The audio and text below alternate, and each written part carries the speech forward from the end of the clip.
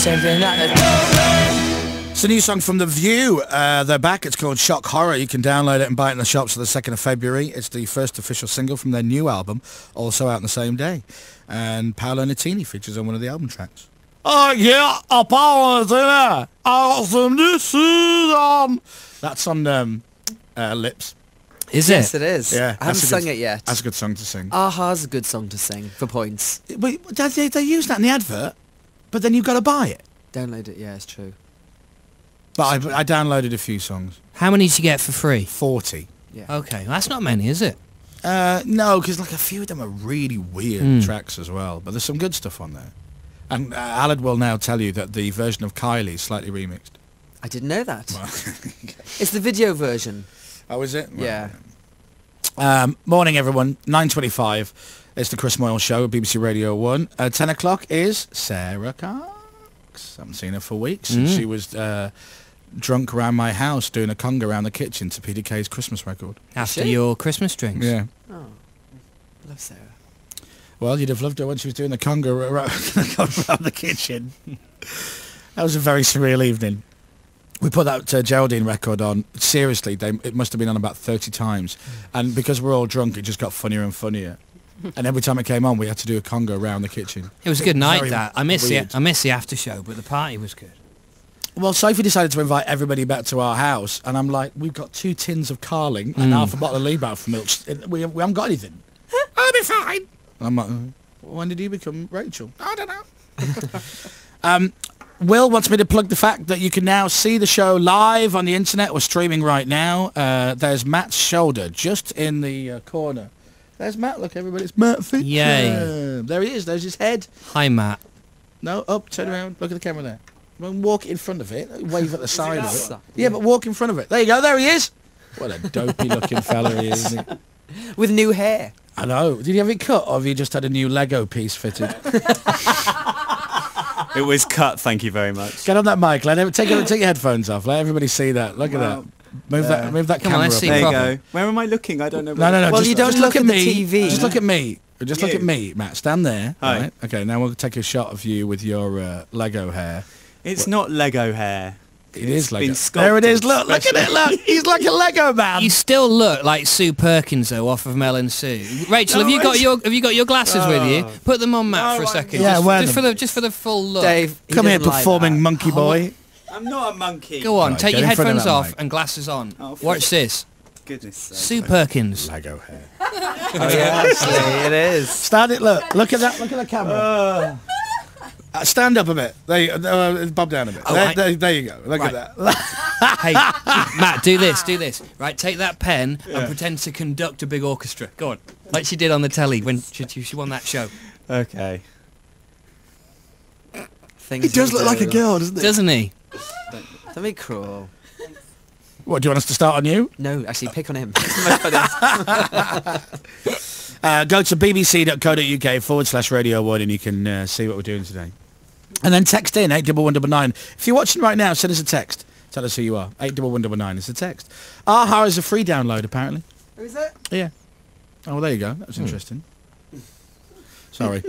I'm getting all a bit lost on my... Do you need a computer then for that one? No. Can you download it on your actual... If you're connected to the internet, if you're on Xbox Right, Live. okay, yeah. Have you got that? I don't know. Right. That'll make his brain blow up. Do you know what? I've got a spare membership. You can have it. Okay. Right. So I went out for Sunday lunch yesterday.